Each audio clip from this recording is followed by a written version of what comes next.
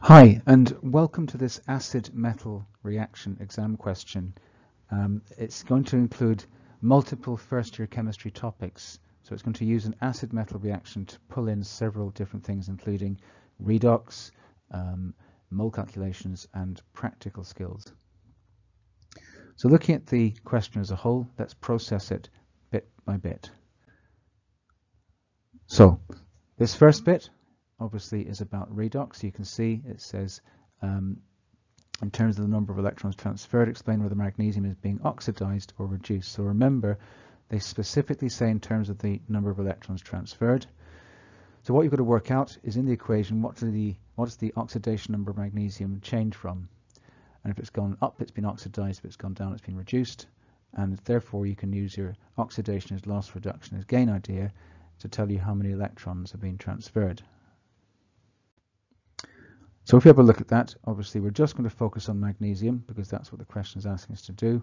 It's been oxidized because the oxidation number has gone up, but in terms of the number of electrons transferred, it has lost 2 electrons.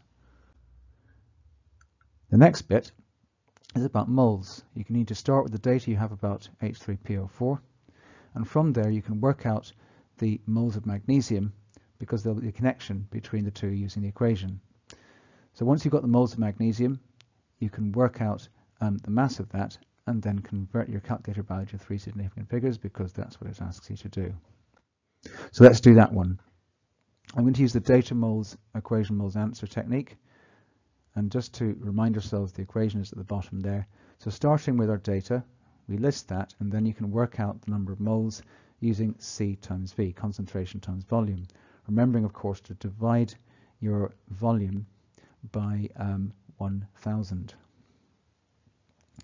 So you get 0.062 moles, and you can see from the equation it's a 2 to 3 mole ratio between phosphoric acid and magnesium. So multiplying the phosphoric acid moles times 3/2 gives you 0.093. And to get the mass from that, you work out the 0.093 times the relative atomic mass of magnesium, 24.3, and that gives you 2.2599 as your calculator value, which converts to 2.26 if you're asked for 3 sig figs. So that's what goes in there. So the final part is having a look at practical skills.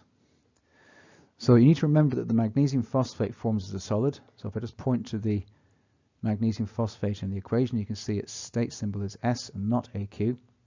So what you need to do is think about how you might obtain an insoluble solid from an aqueous solution. Once you recognize that and realize what's going on, once you've had that moment in your head, you'll know it's quite straightforward. So just reminding ourselves that it's a solid that's insoluble. So the first thing you have to do is to filter that solid off. And then the second thing you do is you allow the filtered solid to dry by evaporation of any remaining water. And then you'll have your sample of magnesium phosphate. Okay, thanks for listening. Until next time, see you soon.